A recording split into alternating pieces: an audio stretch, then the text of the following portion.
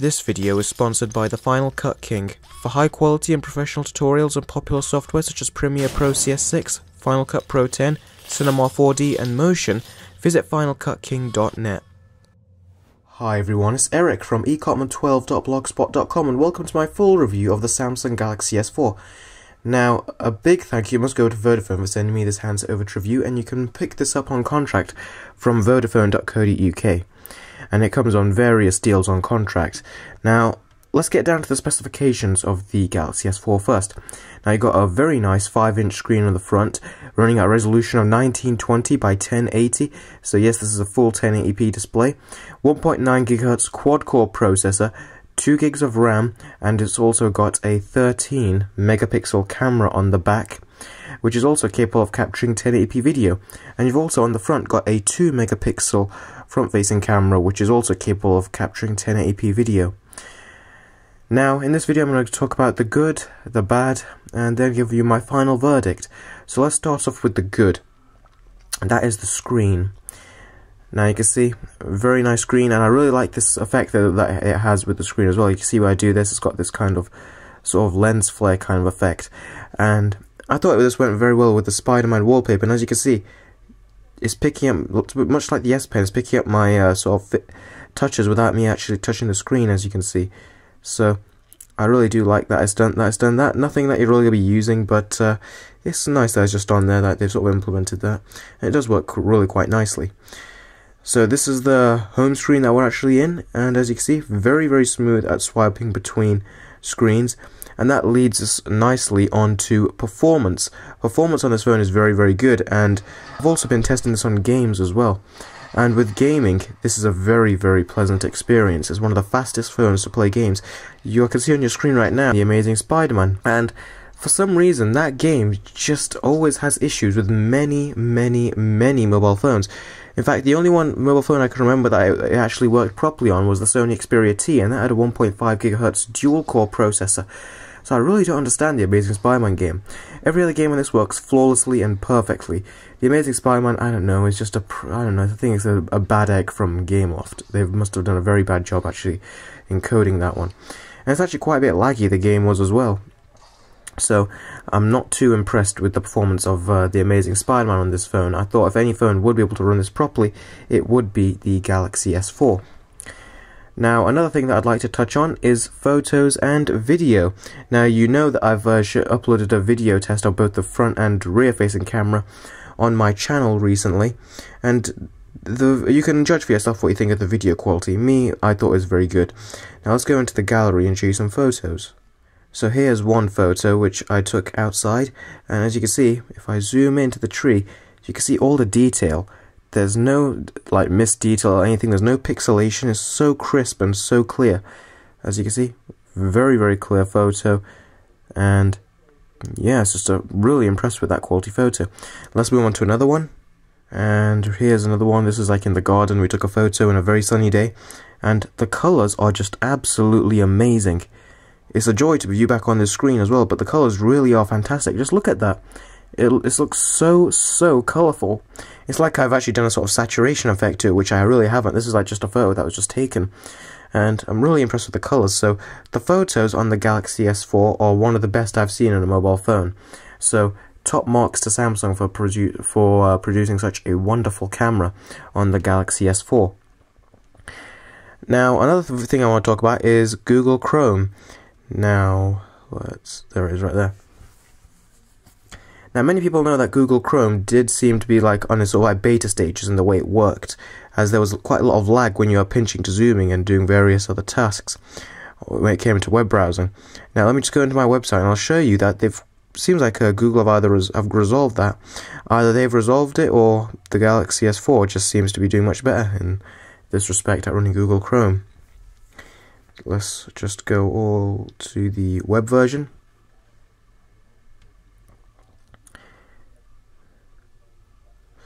And there you go, it's loaded. Now I'm going to go into landscape, and as you can see, very smooth when I'm scrolling. And now I'm going to pinch in. This is where people notice a lot of like delays or lags. Do you see that?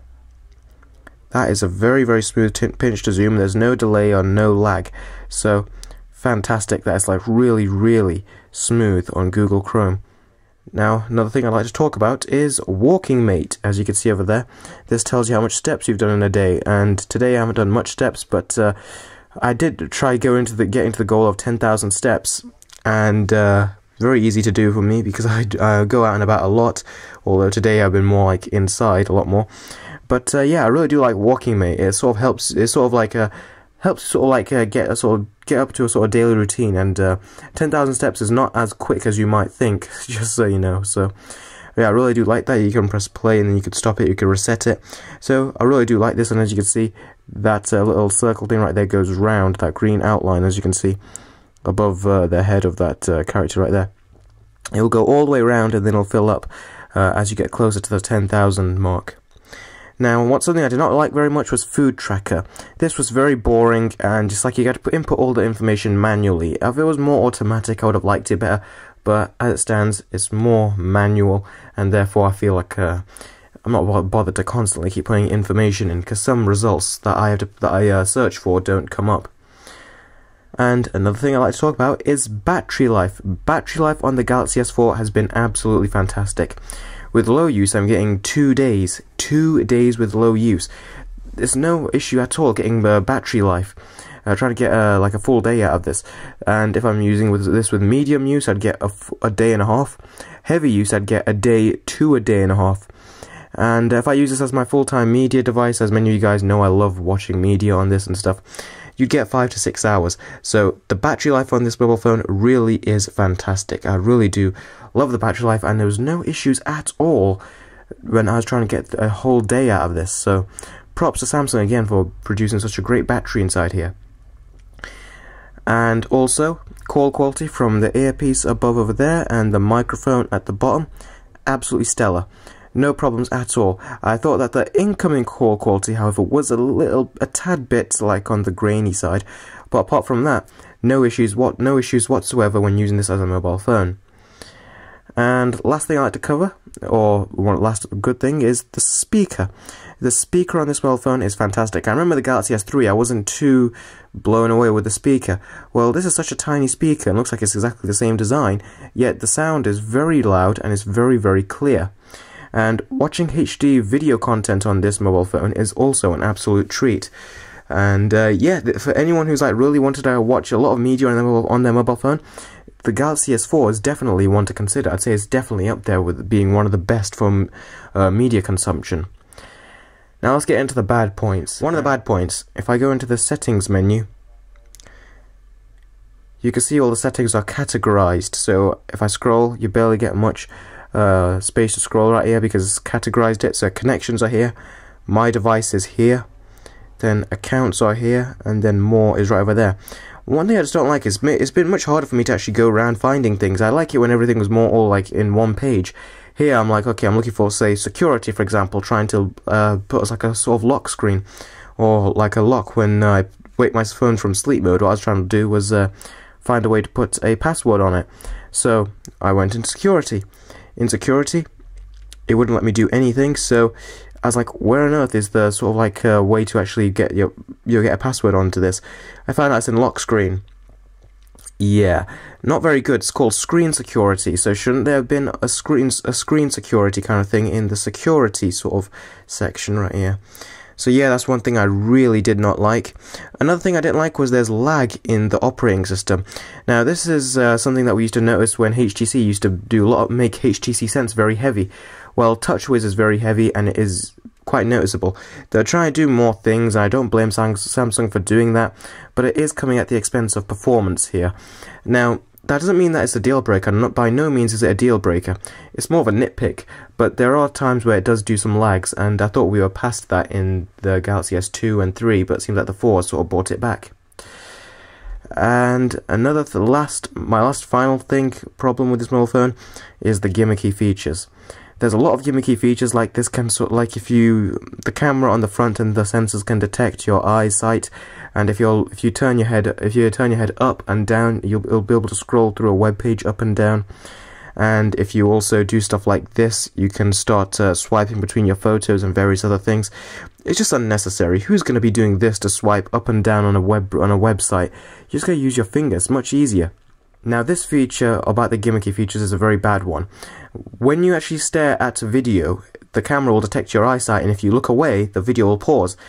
Now, that I first thought was an alright feature. I thought, okay, it could be good for some people to use, but no, it is very, very bad. Depending on your lighting conditions, if you're just watching the video, it'll just start pausing itself randomly.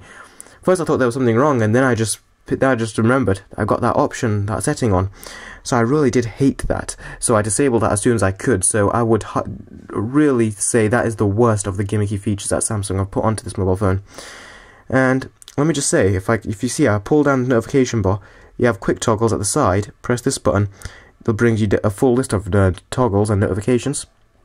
Now, if I use 2 fingers, I can bring these all down at once. Now, this is what something has been implemented in Google Android version 4.2, and many mobile phone sort of overlays sort of limit you from doing that, and they restrict you from doing that. Samsung, however, have not restricted you, so I really like the fact that they haven't restricted you at doing this, because I really did love this feature on stock Android.